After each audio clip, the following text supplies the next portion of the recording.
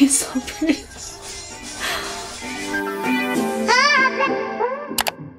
Hey guys, welcome back to my YouTube channel. I'm Charlie and I am a UX designer, so that basically means I design apps. Today I wanted to create an app for BTS, yes, the boy band of the century. We are going to be designing a music app based on their 7th album that they just released. So typically when we design apps, we like to talk to users and do some research behind it. Since today we're going to be making something for the fun of it, we're not really going to do a lot of that research phase, but we're going to focus a lot on the mocking up of the UI components of it. And let's get right into the video.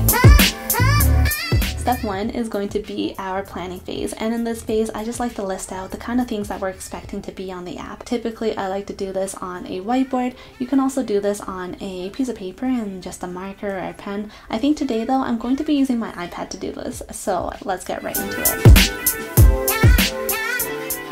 You want to start off by listing out the screens you want to mock up, and in this case that's going to be the playlist screen and the currently playing screen. When we think about the playlist screen, we want to make sure the user knows what playlist this is and who it's by. So let's be sure to include a picture of the album, the title, the artist, and also the year the album was released. The next thing we need is the track list and the duration of each track. We also want to make sure that the user has an option to favorite a song or download the playlist.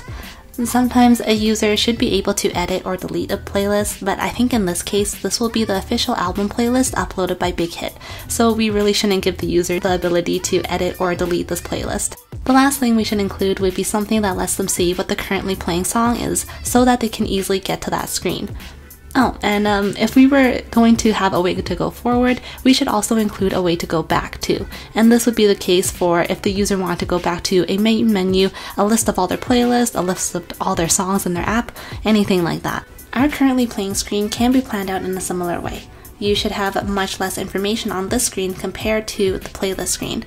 For this screen, we want to make sure that our user can go back and that they should be able to see an image, the song title, the album, and also the length of the track and how far you are when listening through a song.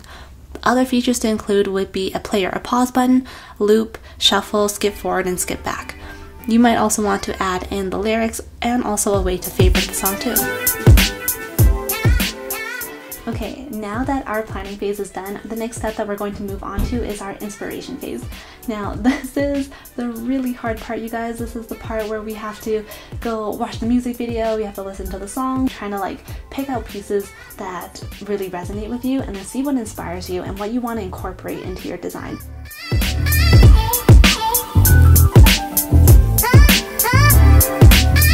Now I'm gonna let myself finish, but I do want to let you guys know that I spent 15 minutes pretty much geeking out about BTS that I'm not going to subject you guys to. Okay, back to the video. For the actual design, I'm going to be using a prototyping tool called Figma, but if you're more comfortable using Sketch, Adobe XD, or even Photoshop, that's fine too. So I thought about wearing the same shirt again to try to convince you guys that it's the same day, but it is clearly not. So I thought I'll just keep it real and not change because I don't feel like it. But yeah, how about we just get right into creating the design.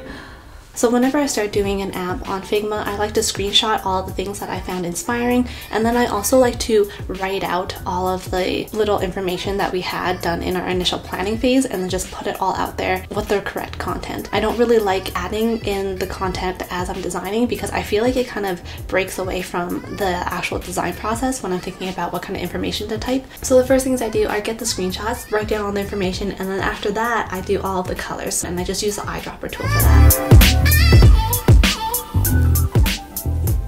So what I'm picking out from this app is just a lot of blues and a lot of really nice neutral tones, and those are what I want to go with when it comes to the design, which makes it a little bit more tricky when designing something because when we usually think of technology, we think of like very bright, high contrast, kind of like blues that like glow and stuff, but in this case we're going for a more like natural theme. It might be even better when it comes to like an actual product or like a printed design, but we're going to try and do it for a music app. The next thing I'm doing is taking all of those little information things that we have planned out and then putting them in like gray boxes and kind of just like boring text placeholder so that I know exactly where I want to lay them out. When you start with a design, it's really easy to get started into like the nitty-grittiness of like, what does the gradient look like, or how should I change up the color contrast. But I know that for me, when I start out with my design, I just kind of like gray box, really boring, like roboto text everything where I feel like it should be on the app,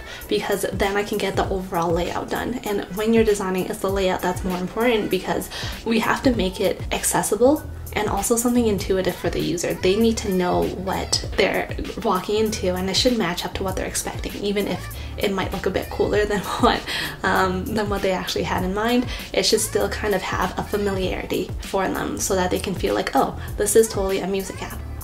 And then as I'm doing this, I just like cross off the things that I've already put into my screen. One of the things that I have to get the information on is their track list and also the length of each song. Putting all of that information in first, that is really important to get it feel like more alive, I guess. We're not just going to use dummy text because we don't have to. It also makes your design look really boring and it doesn't feel realistic. So putting as much of like the actual text, or at least how you expect the text to look like, that's something that you can always do when designing.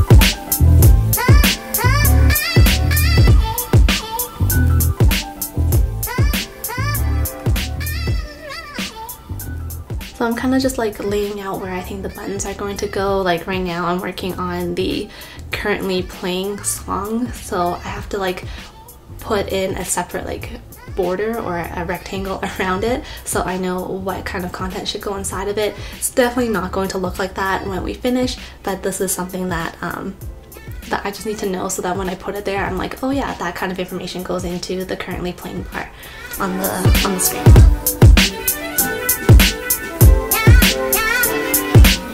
The progress bar about how far you were into a song, and it's just like this ugly black line. Oh yeah, and then the little dot menu for like if you were to click on it or tap on it, it would open up and like show different options for you. I put that in there too. I think those are called kpop menus. I call them kpop menus because they look like little like skewers and stuff. I don't know, like a skewer menu. And then duplicating out all the songs and just like bloop bloop bloop bloop bloop. And then we have a track list, or at least what we think is going to show up on the screen at one time.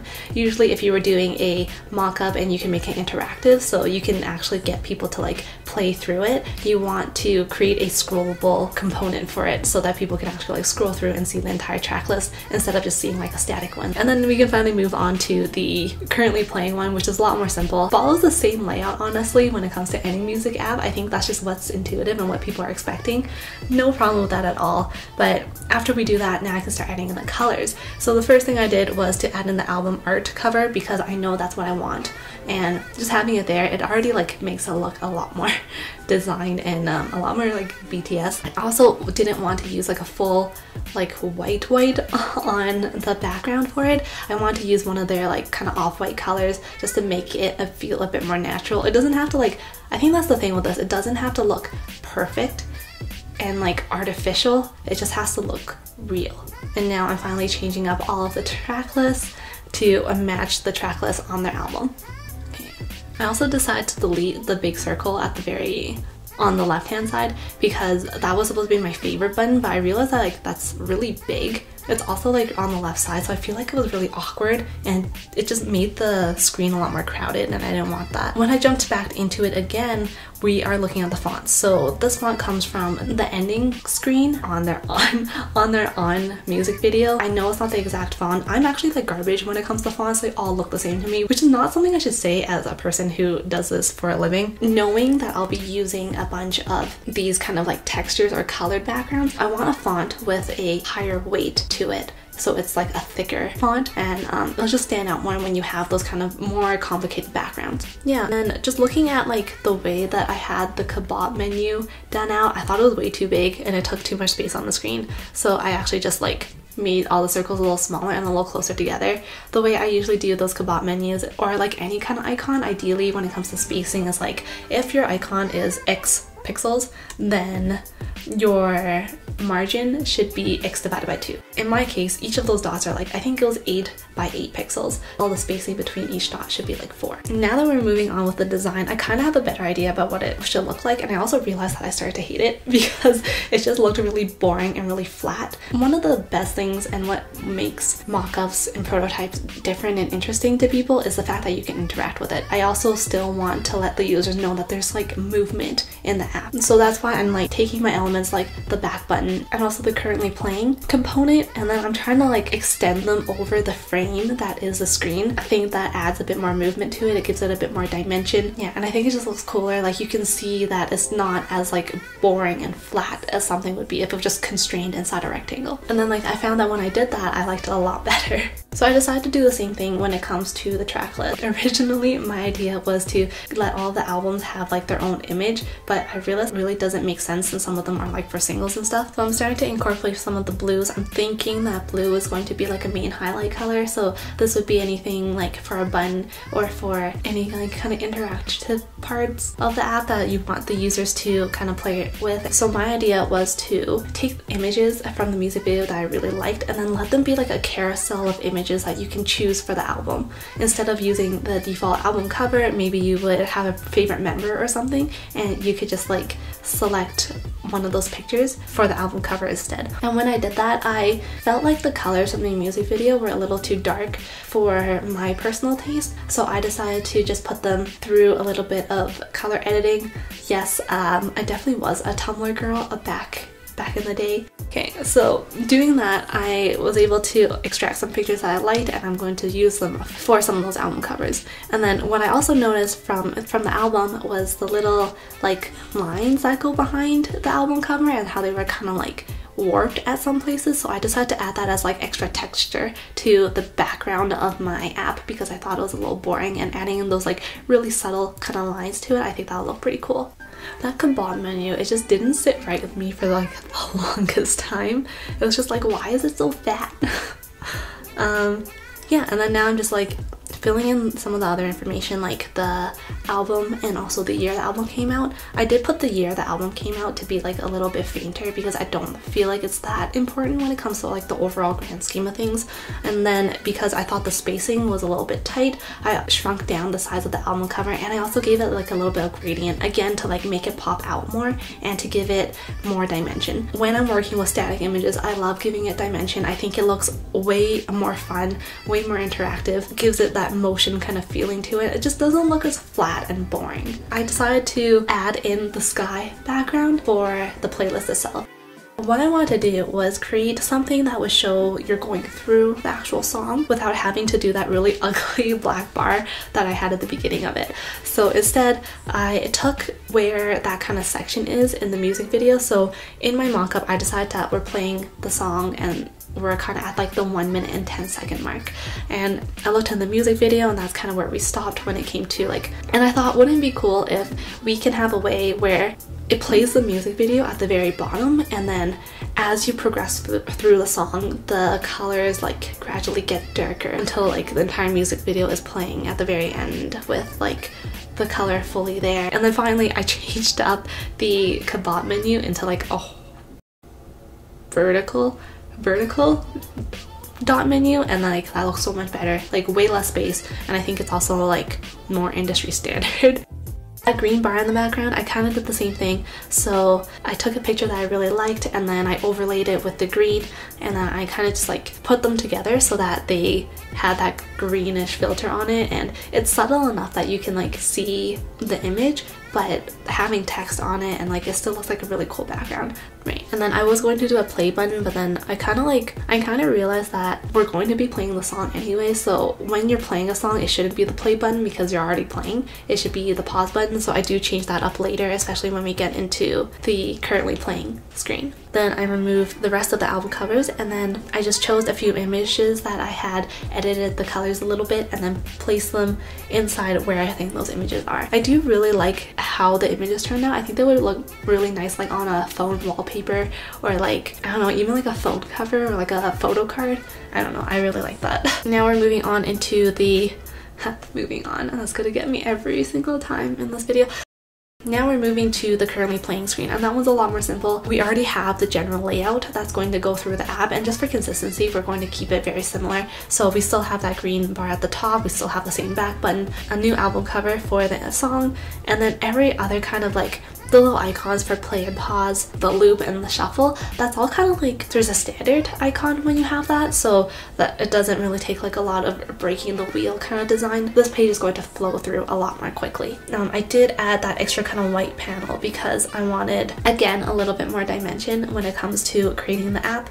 And then I did add the official album cover in the corner because I just want people to know like this is still their 7th album. I just chose another picture. And yeah, we are, so this is me creating some icons and also grabbing off some icons from some icon libraries, and I think that's about it. So by then I was pretty much done with my design. I did add in a few little kind of extra details. I also put in a little heart at the corner of the currently playing screen so that we have something for a user to favorite. But other than that, I think that's actually the full design. One of the things that I really try to do for all of my projects in a very keener way to try to always get better in my craft is to do a retrospective. You don't want to do a project and then just forget about it, because you're going to repeat the same mistakes over and over again unless you critically analyze what you did wrong and figure out ways to make it better. So of course this isn't an excuse for you to be super hard on yourself and roast your own designs and call yourself garbage, but it is a way for you to figure out what kind of tweaks you can make to something to make it better. So if I'm taking a look at this BTS app, honestly I really do like it. I think I've come a long way since I first started, and I'm actually really happy with the images that I had made for some of those optional images. I do think it might be a little bit hard to know that there are more images hidden behind that first album cover, so I think adding something like a little carousel dot thing at the very bottom would be underneath the image would be kind of nice for people to be able to see if there are more images to go through. I also really like the idea that I had of doing the currently playing song on the playlist screen and like having the video playing behind it, and the more that you progress through it, the like brighter the colors get. I think that was a really cool idea. I do not think that I executed it in the best way, but I do think I do want to try that idea for other things in the future. Yeah, I think that might just be everything that I can really pick apart when it comes to these two screens right now. Of course, there are other things you might want to keep in mind, like what does this button look like when you click on it or when you tap on it? Like, what does it open up? Is there going to be a menu? Is it clear enough for the user? There's all these things like that that would actually come out more if you were to do a full design with all of the UX research behind it. But for something that I whipped up in like an hour and had a lot of fun doing and made for a Korean boy band that does not know I exist, I think I'm pretty happy with it. So there we go. Retrospective done. Alright, so I think that's it for our BTS music app that we did today, or through the last couple days. Thank you guys so much for watching. Clearly I am still a little bit awkward in front of a camera, but thank you for bearing with me. I hope this was able to help you kind of see what my thought process and is when it comes to designing something. But yeah, thank you so much for watching. I will see you guys in the next video. Bye!